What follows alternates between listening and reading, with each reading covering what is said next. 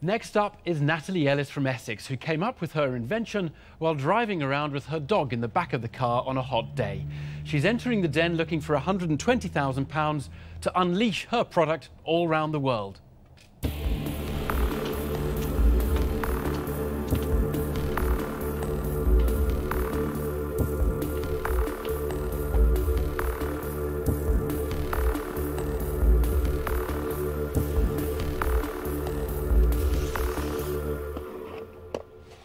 Hello, my name's Natalie, Managing Director of Prestige Pet Products UK, and I'm here today to ask you for £120,000 in exchange for 15% of my Road Refresher non-spill water bowl.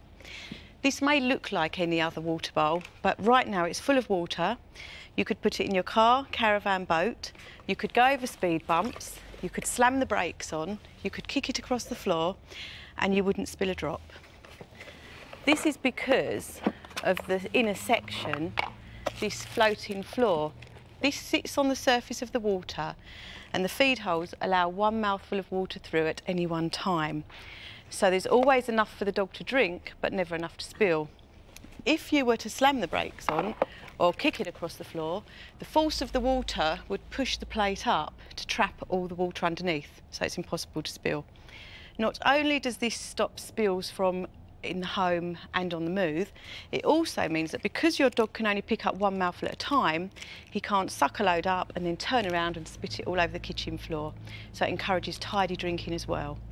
Over the past 5 months, I've sold 22,000 Road Refresher bowls and turned over £70,500, 42,000 gross profit and 13,000 net profit.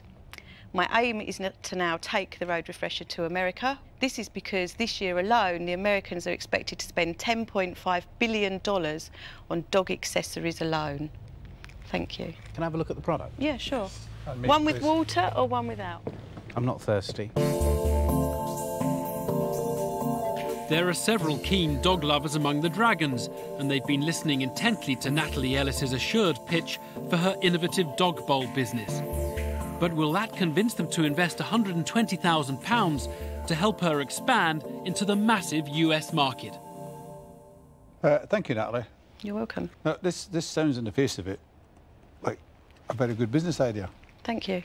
You've sold 22,000 of those? I've sold 22,000 in the past 5 months and 60 over the past 2.5, 3 years.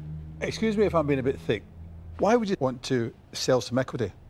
Because I have the one bowl at the moment, and each production press only produces one bowl. This is why I needed the money, because 40,000 of it was to go into making new moulds.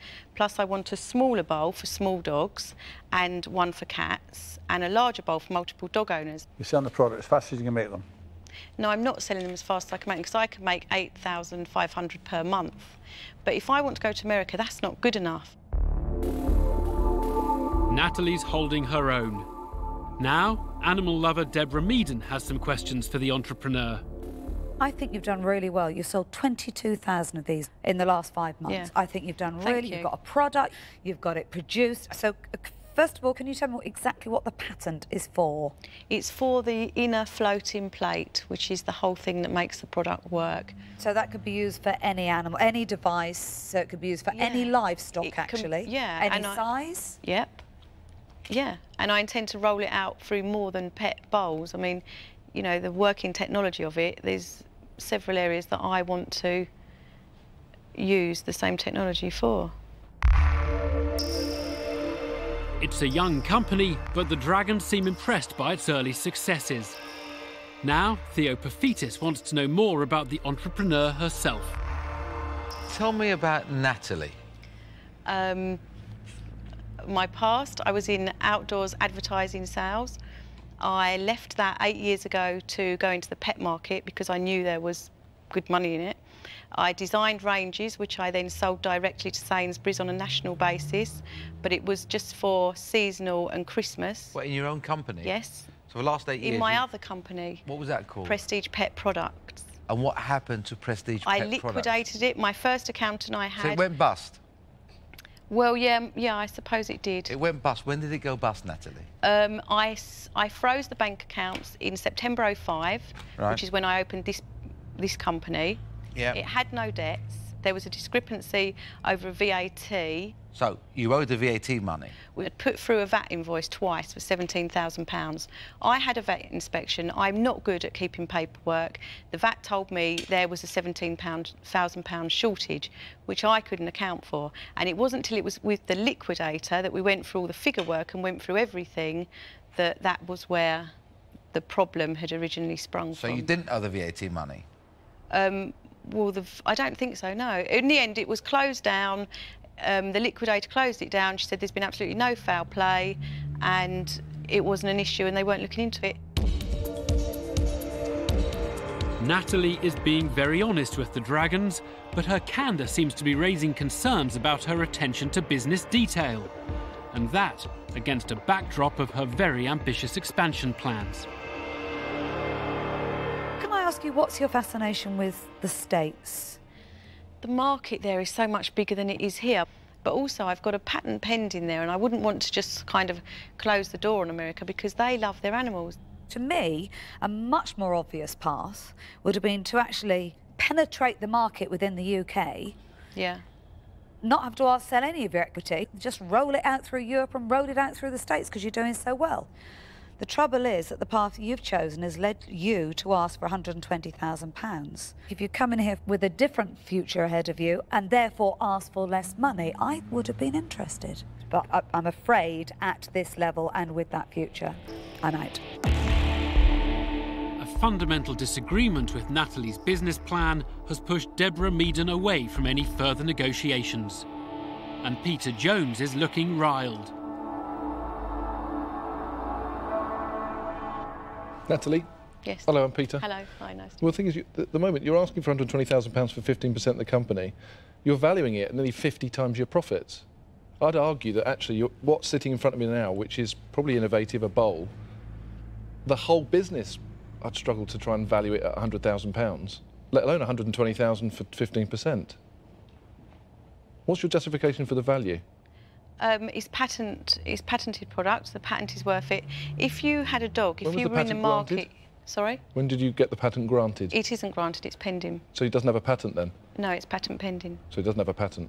Not at the moment, no. So but if you... I mean, you're obviously not my target market because the amount of bowls I've sold, everybody loves it. I've had not one single complaint. That's a really poor comment. I'm obviously not your target market. No, but if you had a dog... It's irrelevant whether I've got a dog or not. I'm an investor in businesses. OK. I don't have to actually be and buy everything I invest in and want to buy. I look at it as a business opportunity that's presented in front of me. It's a brave entrepreneur who locks horns with Peter Jones. Theo Paphitis is ready to show his hand. Natalie, let me Yes. tell you where I am. I think it's a great product. So whilst I like the product, why am I so against investing in you? You'll tell me. I'm going to tell you. You've sat here trying to explain to us what went wrong with your previous business, and you couldn't tell us. If you must know, I had a TIA, which is a mini stroke. You had a TIA. OK, talk to me. Yeah, a mini stroke in Germany. Right. I ended up in hospital, come back a bit like a vegetable. I couldn't remember anything.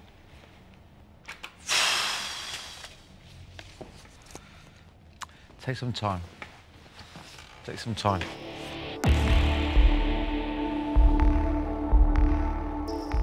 It's a personal revelation from the entrepreneur, and discussions pause while everyone composes themselves.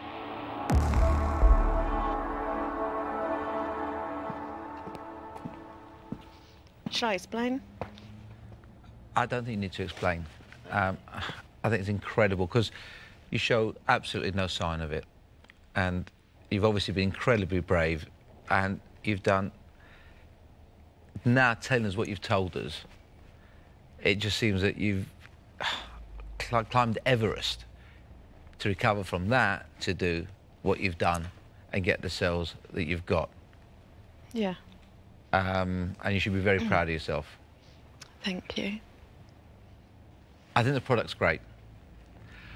But I do believe there's a one-man band, or one-girl band, trying to conquer America just one step too much. If you even try to go to America on your own, they will eat you alive. I would look for a licensing deal. I'd give it to a specialist company. I actually then believe you don't need the money. So I'm out, and I'm going to wish you the very best of luck, and Excellent. well done. Lovely, thank you. OK? There's plenty of compassion and sound advice from Theo Paphitis, but no cash injection. Will the other dragons agree with his assessment of her American expansion plans? Natalie, shall I tell you where I am? Have you heard that expression, you know, America is the graveyard of UK businesses? No. Remember the phrase. I definitely get the product. I understand the product. But to me, it seems like a lifestyle business rather than an investable business. And for that reason, I'm out. But Okay. good luck. Thank you. Natalie, Yes. I think it's a great product. I think you've done terrific to get where you are with it.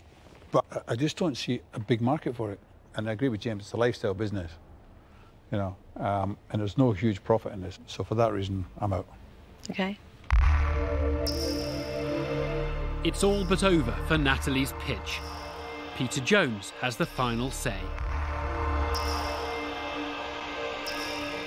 Natalie, hi. It's not investment you want. I think it's help, infrastructure and support. And I Yeah. think you should join a larger organisation, learn from it, enjoy it, have your dream come true. And for that reason, the only reason you make that uninvestable, then I can't invest in you because it's just you I'm investing in. Yeah. And that's the reason why I'm out.